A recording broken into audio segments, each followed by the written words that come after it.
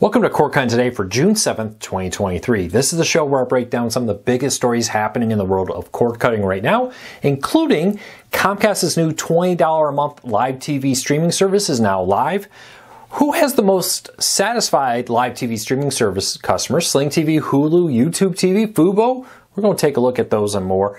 And more layoffs are hitting cable TV companies right now. We're going to be diving into all this and more here in a moment. First though, if you want to learn more about these stories, check out the show notes down below and in the first pinned comment. I'll put a link to each story there so you can read about them for yourself and come up with your own opinions. I'll love to hear from you.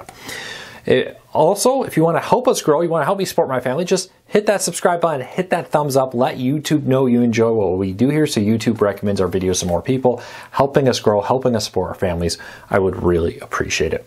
So, and hopefully, I should say, we can help you break free from the high cost of cable TV. So with that said, let's dive into it. Starting off with, Comcast has officially launched its $20 a month live TV service. Now, we reported a little over a week ago that it was available. Turned out it was available in a soft launch today, when I'm recording this, tomorrow, or yesterday for everybody else watching this. Comcast officially launched the service. It's $20 a month. They now have upped the number from 40 plus channels to 60 plus channels. That's including some free ad-supported channels and cable networks like A&E, AMC content. You also have stuff from Warner Brothers Discovery, the Hallmark channels, and more, all streaming in there with this package. Plus, you get Peacock Premium for free. Honestly, it's a pretty good package, but there's one big catch. You have to be a Comcast Internet customer to get it. But if you are, and you've been considering something like a Friendly or maybe a Philo live TV streaming service, and you're kind of on the border here, do you want to get this? Do you want to do that? This may be something you want to try out. No long-term contracts. You add it through your Xfinity account. And for all it comes with, especially considering it includes Peacock Premium in it, it's not a bad deal, honestly. Though, it really comes down to, does it offer what you want? For me as a sports fan, no. But if you're not a sports fan, you don't care about sports, not a bad package for a ton of channels. Now, it does come with a 20-hour DVR feature and on-demand content with this. There is one big catch, though. It is only available on select devices. Hopefully, more devices come. I can't believe they don't support Roku. I think that's a major miss.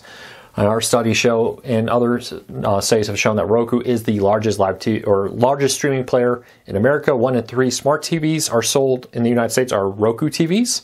Not supporting it is a miss, but it is currently supported on Xfinity Flex devices, their little streaming player, Fire TVs, iOS, Android powered devices, and casting from Apple AirPlay and Google Chromecast. So you can, to Roku, cast if you have an iOS device through AirPlay, or you can add a Chromecast to it, for example, or pick up a Fire TV.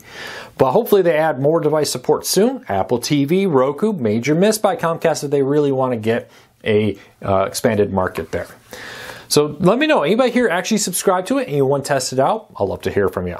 All right, so who has the happiest live TV streaming service customers?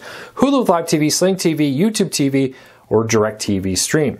Now, according to a study from ACSI, I apologize if that has some way to say it, I don't know, but they released their 2022-2023 telecom communication study that looked at the satisfaction of subscribers of live TV streaming services. And they only evaluated these 4. They did not report numbers for Philo, Friendly, VidGo, and Fubo. But Hulu with live TV was the happiest customers with an 80% happiness, Sling TV at 76, YouTube TV tied with Sling at 76, and DirecTV Stream came in 4th at 72. Not a huge difference between 72 and 80. I'd love to know, which live TV streaming service have you been most satisfied with?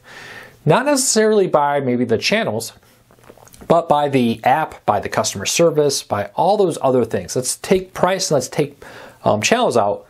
Which service have you enjoyed the most? I often hear sometimes people are like, hey, I actually prefer this app or prefer these features, but this service has the channels I want. So let me know, which one have you been happiest with overall?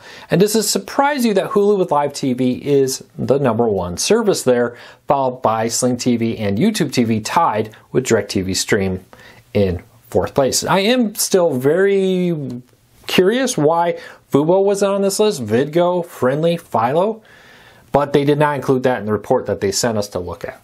So we'll keep an eye on it. If we get other numbers, we'll let you know. All right, more layoffs are coming to ESPN. ESPN has been hit by several rounds of layoffs now, and now we're getting reports that more on-air talent this time are going to get cut. Recently, not that long ago, ESPN cut a lot of talent behind the camera, a lot of behind-the-scenes staff, crews, office staff, and more. And now on the camera staff are getting cut. I think I heard that one of the big NHL contributors just got cut, which is kind of weird, right in the middle of the Stanley Cup. But it is what it is. I feel for them. I always hate hearing layoffs. Not unexpected. Disney has made it very clear that they are going to cut, I think, 7,000 in total through a combination of not replacing open jobs and cutting jobs across all their divisions. TV, theme parks, movie studios, etc. will be facing cuts. So it's not surprised that they are getting cut. It's just always sad when you see it.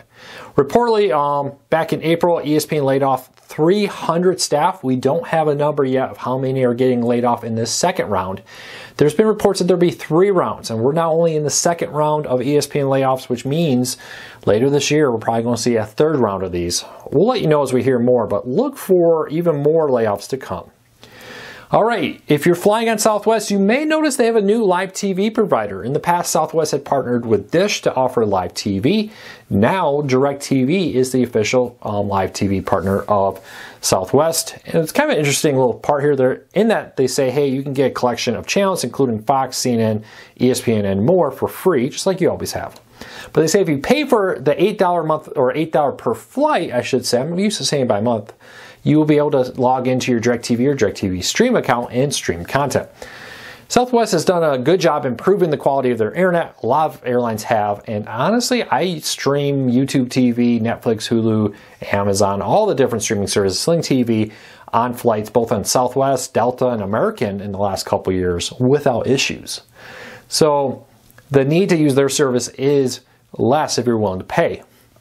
The benefit here is with the new DirecTV TV offerings on over 1,000 Southwest planes now, is that you don't need to pay for the internet service. You can watch their free live TV here without needing to try to pay for the service. So not a bad deal here. If you're flying on Southwest, I know I do quite a bit. I started flying on them a lot more when we lived in Texas and they had flights going everywhere out of Dallas, etc.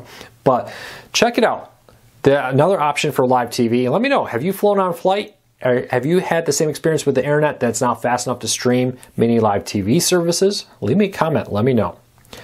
All right. The Writers Guild of America are still on strike, but the Directors Guild has reached an agreement with Hollywood studios to avoid directors going on strike. Now, still very far from writers and Hollywood studios to find a way to come to the middle. And honestly, I've said this before, looking at the demands of both ends, both sides are going to have to give something here for that Writers Guild of America strike to come to an end. There's got to be some middle ground. Until both sides are willing to find it, I think we're far from that coming to an end. But directors have reached a deal that will avoid a walkout with Hollywood studios of directors. So directors are on staff, but no writers, which probably means more reality television show. I think I just saw Extreme Home Makeover is reportedly coming back. There's a lot of reports that reality TV will be dominating television this fall. We'll see how that all plays out. But check that out. Leave me a comment. Let me know.